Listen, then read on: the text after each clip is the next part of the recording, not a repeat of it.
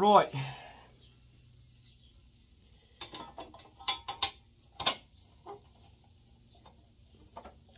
So Ross Johnson gave me this and I use it all the time. Sharpen shovels on it, spades, I've done pickaxes, currently doing an axe, right, I'm doing an axe now. Just about anything you need to put an edge on. Old knives it's good for. I'm wearing this because I get quite choked up with the dust and that. So I'm going to carry on with this. Got a wee light so you can see.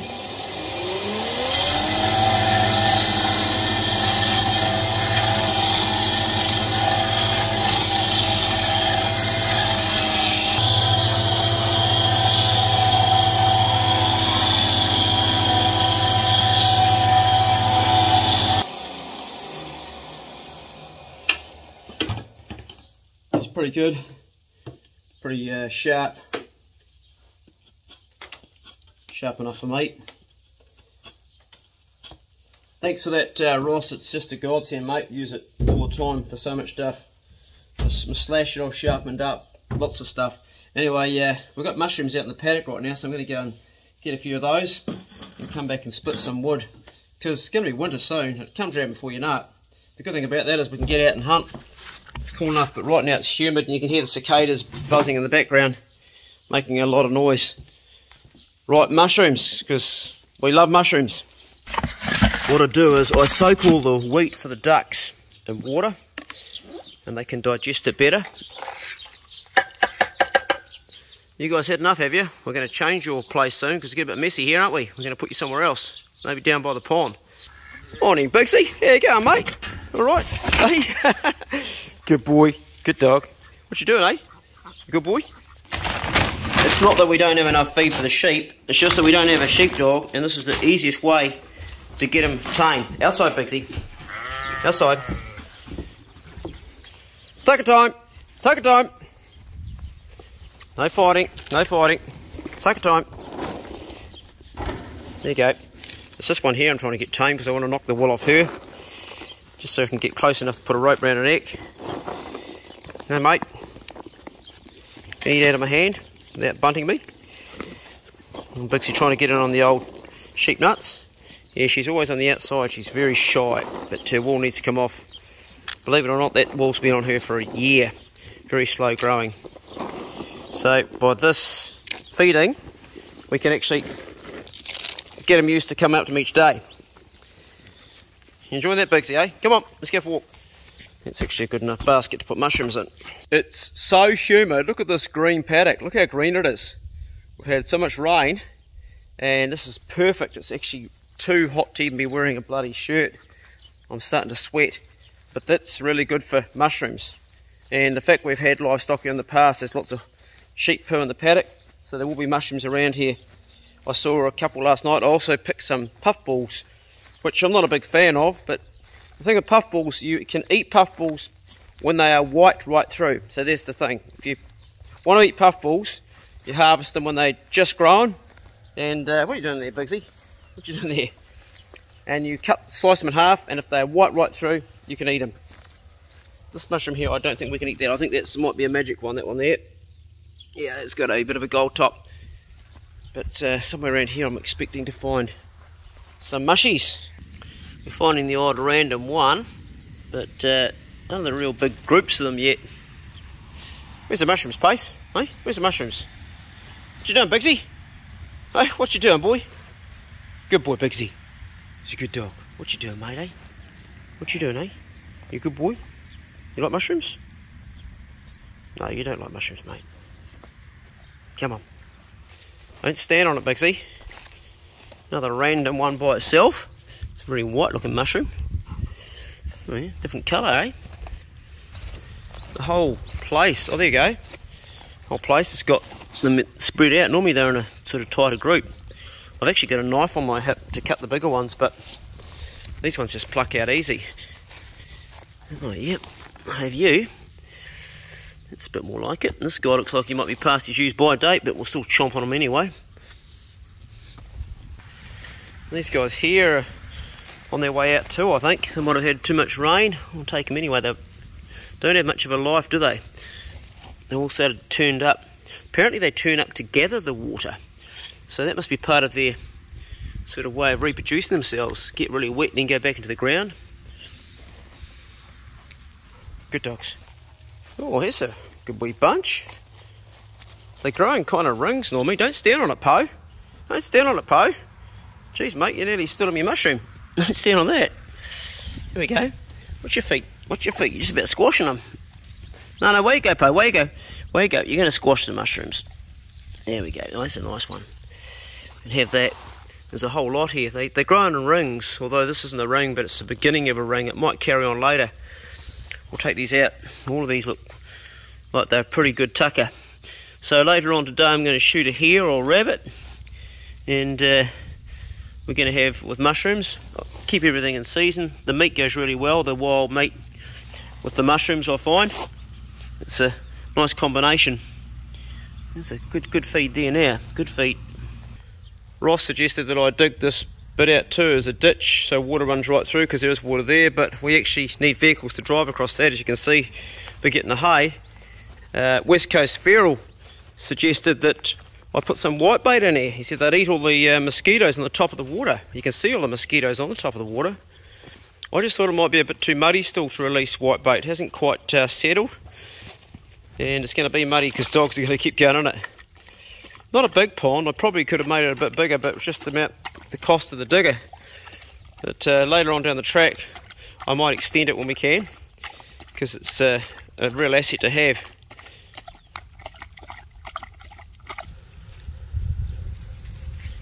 A drink.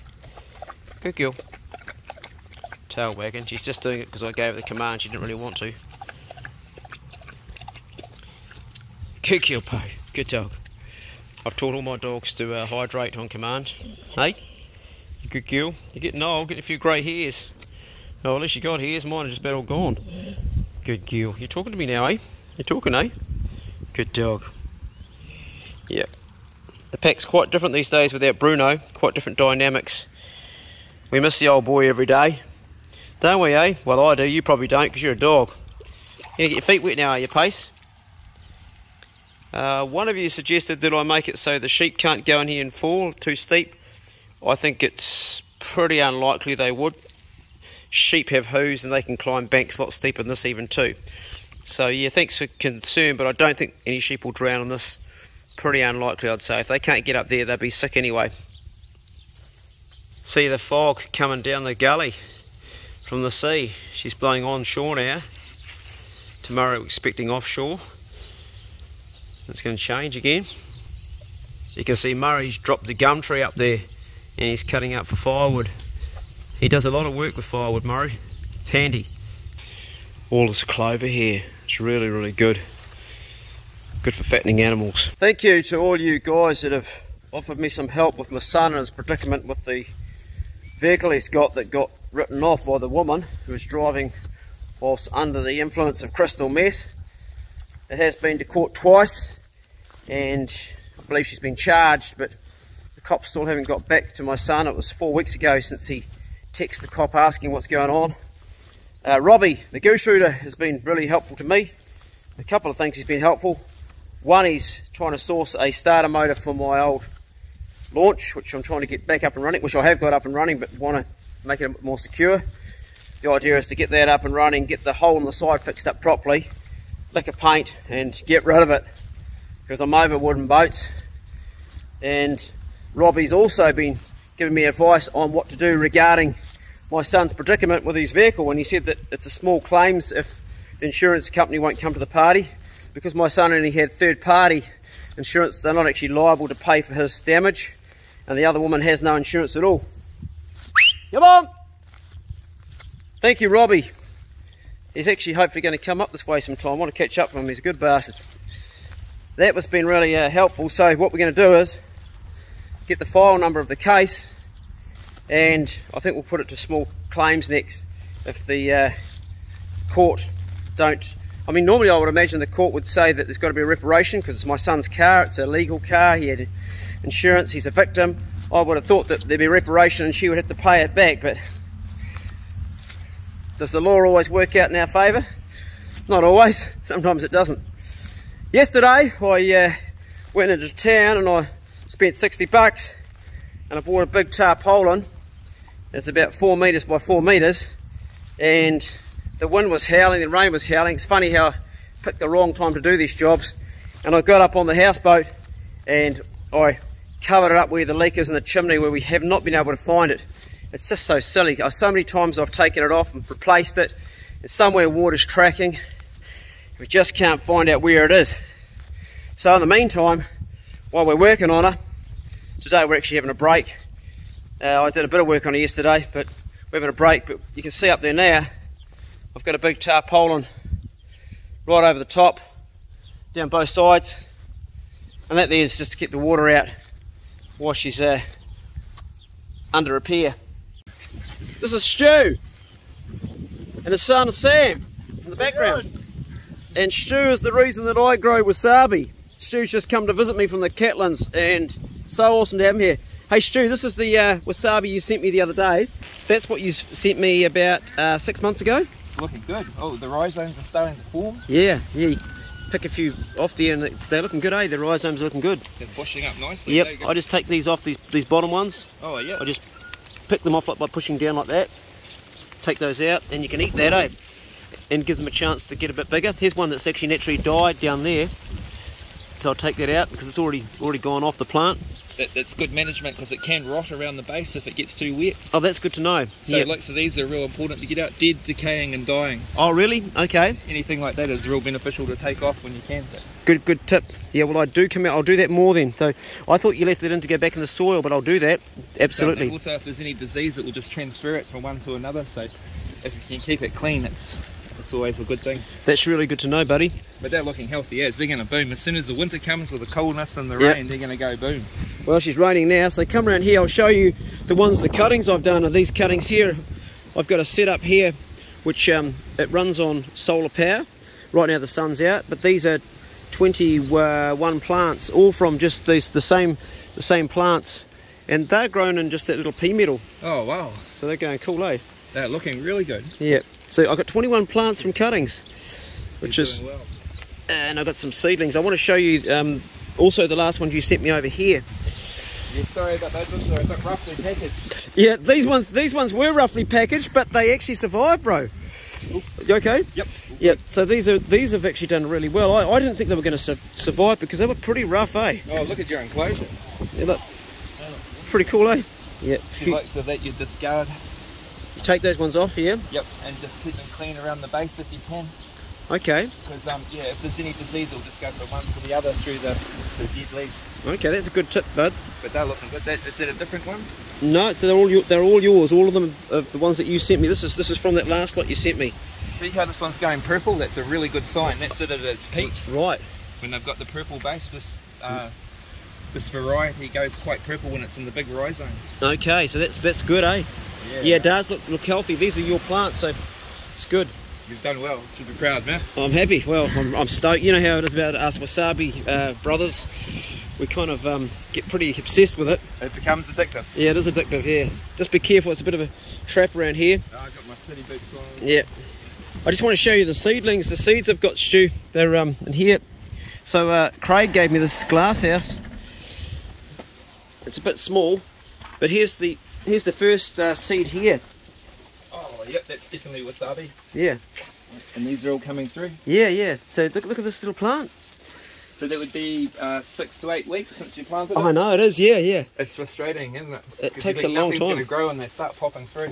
So do you ever grow wasabi from seed yourself in a container or not? Actually grows wild at home. It's become that adapted to our climate that it just drops down and grows in wild situations. So yeah, we're lucky, but it can be so frustrating when you're trying to grow it though. I've got some germinating at the moment. So, wow. So the other thing I did is I've got some seed outside in that container over there. I've taken your advice, and an opaque container. Yep. How long would have it been? Would it be 3 weeks? But they were in the freezer for 6 weeks. Yep, they need that cold to stratify to trick them into the season changing. So that's why you put them in the freezer. But they're not growing, and it's been 3 weeks, so it's going to be probably a bit longer, eh? Oh, for sure. You'll be another 2 or 3 weeks yet before you'll see any results. Good things take time. I like the chili plants. Yeah, little chili plant, eh? Yeah, and I've got some, do you know what that is? No. Is it a swamp plant? Yeah, swamp plant, yeah, right, Yeah, Sam, right, yeah, it's swamp plant, yeah. I've got a few of those grown. That's a lot of food in here, man. You got good tomatoes. Yeah. The best bet for harvesting the yams is after the first frost. Wait until all this foliage will die back down and all this goodness will go into the bulbs and swell them up. Right. And it also makes them sweeter. There's a theory that when the first frost comes, because they're a beautiful sweet thing. After the first frost. Are they called okra or something? Yeah, yeah. It's only us Kiwis call them yams. Yams are actually a different vegetable, I think. Oh, okay. You can tell which is the yellow and which is the red just by the leaves. This is I think this is actually, oh no, maybe you can't, because one side's yellow, one's red. Oh, this is actually yellow over here, I think. Maybe you can't actually. You could before, but no, they all look like they're red now. But I've got yellow on this side and red on this side. There's some big varieties there. They grow real big. Oh, they do. Look how clean it is. This is all from tissue culture. Oh, okay. No, that's a lovely looking masada. It's a different plant to yours, eh? Oh, for sure. Even in the growth pattern, it's different. Yeah. Yeah, no, this is the other variety. Yeah. So you got the two. So I kept it quite separate from yours. You can see the rain coming through here. But I nearly lost it. It was just about dead when I first grew it. And now it's, I've changed it around. It didn't like soil. You've actually bought the same one, haven't you, before? Yes, I did. I didn't have the success though. I wasn't as patient as you and I lost all mine. So did you? You've done well. Yeah, I built this box just for it too. So there's a lot went into it. But they're a massive leaf, eh? They are. It's a lot bigger. It's a huge, and it's quite a light coloured leaf. Look at the size of it. So would you, see these brown leaves here, Stu? Would you remove those from the plant? Yep, definitely. Just have to be careful because the roots aren't very strong enough. You can see that one, yeah. Yeah. Yep, I would take that off. Okay, so I might just cover this up around the root here, eh? Just remove that leaf. I really enjoyed Stu's visit. He's a cool guy and he's got so much information and he's been so helpful to me. So thanks a lot, Stu, and good to see you again. And you too, Sam. Right, eggs. He knows where the eggs are. Ladies, how you doing? Feeder's working all right? Yeah? Watch old mate come out here with an egg. I'll let him have one each day as a treat. He'll pick one off the ground. He's got one there. Out he comes. And he knows to take it out of the house because if he eats it in here, the chickens try to get it from him, don't they? Okay, mate. Yeah, off you go. You go and eat it in the grass. Last time we tried that, the chickens started pecking him straight away. So he takes it over there and munches on it. Good boy. Eat up. Eat up, Pace. No, not another one. No, eat the one you got. It's been over 2 weeks since I've cleaned it, which is way too long. Oh! Someone's clucky. Have you not eaten your egg there, Pace? It's in the bloody grass still. You gonna eat it or not, mate? You don't know how to break it? Bite the bloody thing, come on. Here's the egg block. Eat up, Pace. There you go, mate. Oh, is that egg alright? Let's just check that. Oh no, it's healthy. Try and eat it before it falls off the block. Let's get it back up there, come on. There you go, eat up. I've heard so many stories about not feeding your dog raw eggs, but we've never had salmonella yet, have we? We've never had a sick dog get on upset guts, and Bruno must have eaten 1,000. He made it 12 years old. Yesterday I got on there with a shovel, and for about 2 hours I dug it out by hand, so it's a big pond now. I'll put the bank back up. It'll go for a while before the ducks destroy it, but they love having it. Ducky's the only one that stays on the outside with us. Aren't you, Ducky, eh? And also Pace. There has to be some advantages to being a 20-year-old duck, doesn't there, Ducky? Ducky's Muscovy. Here you go, mate, that's just for you. She's the last of my Muscovies. Incredibly old for a duck of that age. Soaking the wheat really helps these guys a lot. There you go, cheer into it. They've got an automatic feeder too, but they prefer the soaked wheat.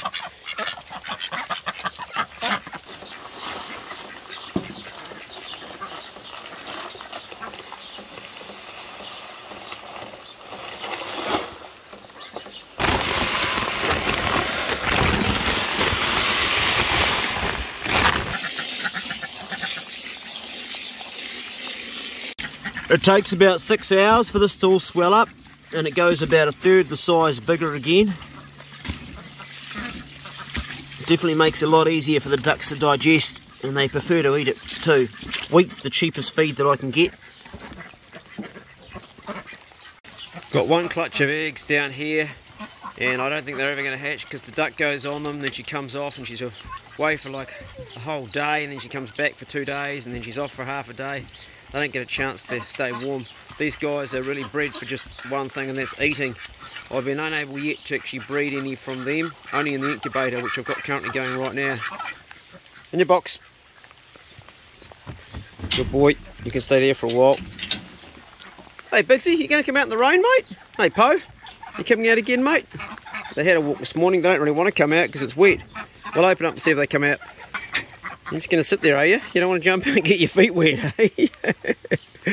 Oh, Poe, clean your eyes out a bit, mate. You want to come out or you want to stay there? No, you're going to come out now, okay.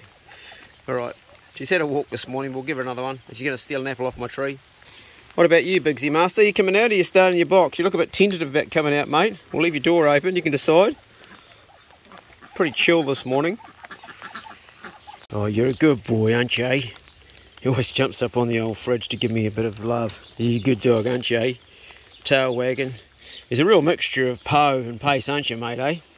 Definitely it's got Poe's sort of way, but also Pace's way as well. The old paw's definitely a Poe pace trick. You're a good dog. We'll be hunting you soon, buddy. Yes, we will. Not too long now. As soon as the weather cools, she's still about 21 degrees today. Needs to be about 16 before I hunt my dogs. Good boy. You want to go for a walk, you just want to hang around and... Good boy. Can you jump down? You want to stay up there, do you? Eh? What you doing, mate, eh? Oh, he's a good dog. You're a lovely boy. My apples are starting to slow. Oh, there's a wasp there. Jeez, that's a good way to get stung. Well, we'll just move away very gently from him. Didn't actually see that there. Could have got stung. I've been getting stung a lot lately. They are actually sizing up slowly. They got black spot and a bit of codless moth. That's what you get when you get organic apples.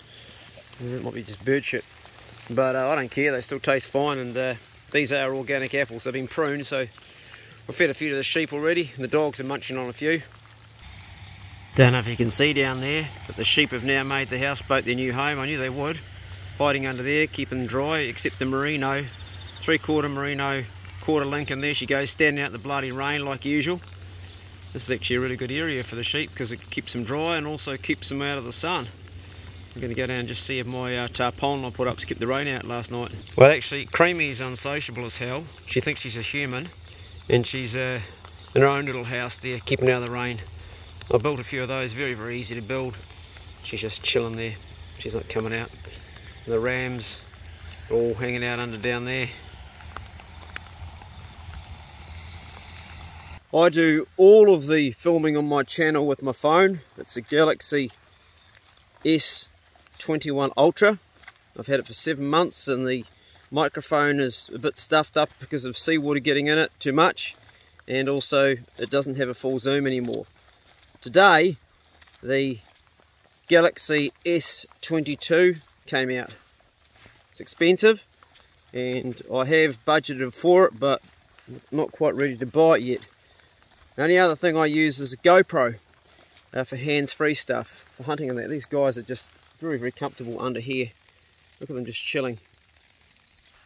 So I'm going to replace this phone, although it's not that old. It's also got a cracked screen. They don't last very long, but it's my main work tool. I use it for doing small edits, like shorts, and it's everything. It's my weather. So it's important for me to have a good phone. It's what I run my whole business on. And we'll see how we go with the 22 when we get it. I'll let you know. Let's just go up under here. We're up on the houseboat now, looking down. The view up here is awesome. That ram's quite keen on that ewe there. He's getting the old humpy thing going. I reckon I'd let them go, actually. You going to do it, mate? He's been fighting the other ram for her breeding right. She's standing there anyway.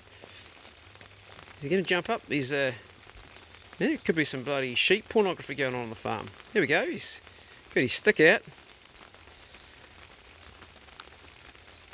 She's standing. Here we go. Shit, it's bloody happening. Holy shit. Did he get in there? Don't know. The other ram's like, now they're going to fight, aren't they? This guy's a weather. He's got no balls. So one guy's shitting and the other guy's like trying to bite him. That explains why they've been fighting, because it's all about mating. He's like, nah, I'll get away from here. I think this guy's the alpha here.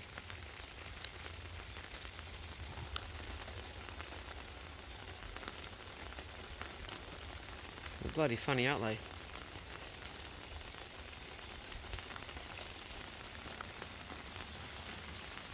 You can see my tarpaulin on either sides, and for the first time she's not leaking around here, which is bloody good. This is one of the jobs that I've got to do.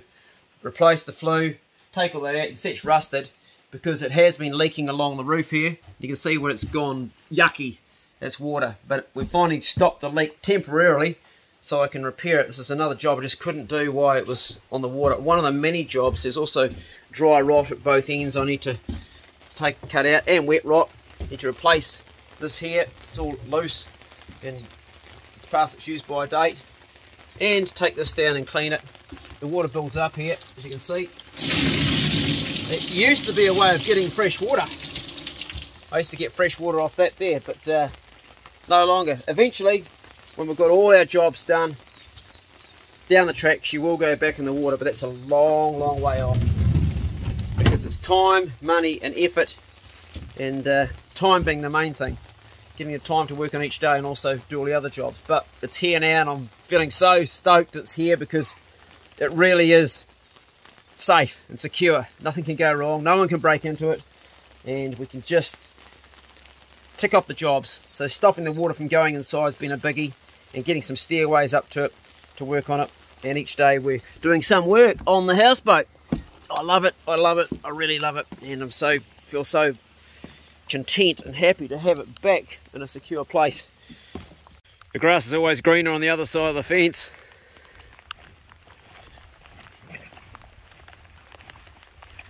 I'll post standing in the ground as Bigsy comes lunging at her.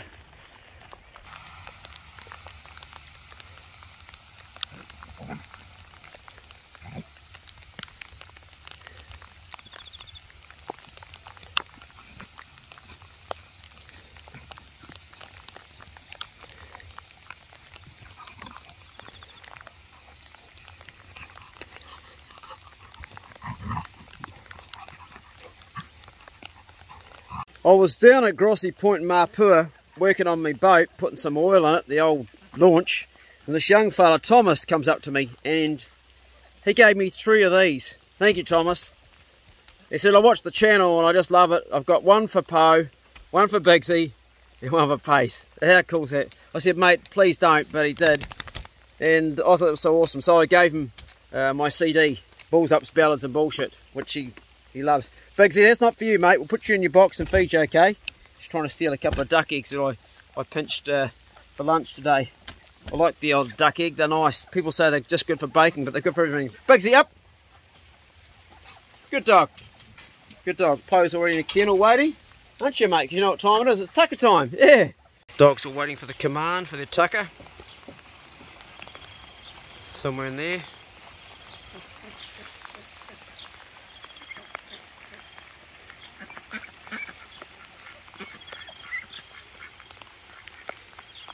Eat up! Bigsy's got the lion share. And he gets his cut up because he eats too fast. Slow down, mate. Slow down. Slow down. We don't want you choking on it. Slow down. Go steady. This is the duck incubator that William gave me, and that's the temperature we run the eggs at. So what I'm doing now is I'm just checking that there's enough water in there. You can see the drips on there. That would suggest there is enough. We have 8 eggs in there, and we leave all the mud and stuff on them because it's apparently what needs to be stayed on there. And I'm just going to put a little bit of extra water on here, just run that in a wee bit because it does need that to stop them drying out. And this works really well. We've had quite a few ducklings from here. All our ducklings come from this. This machine actually revolves them automatically, but I also revolve them each time I open it, just to try to make it a bit more natural, because a mother would do that. Try to keep everything as natural as we can. So, and just to pop the top back on again. When you pop the top on, you've got to make sure that this wheel here, it's got a little cam, that it slides into that gap, because that's what actually makes it so that they turn over each time, revolves them. Plug it in. There she goes, and you can see the eggs rolling now as it moves. And that's how it turns them over. It's going to go back again. Now they're revolving again inside the machine. I've taken it off so it's cooled down a bit. Automatically it'll go back to 37.5 eventually. And then on the first day we show eggs starting to hatch, we turn it off for half an hour each day, like 2 or 3 times during the day. Eggs are good tucker and we have them every day. That was my video on just around the farm. For those of you that were interested, thanks for watching, and we'll see you in the next video. Be good, can't be good, be careful. See you later.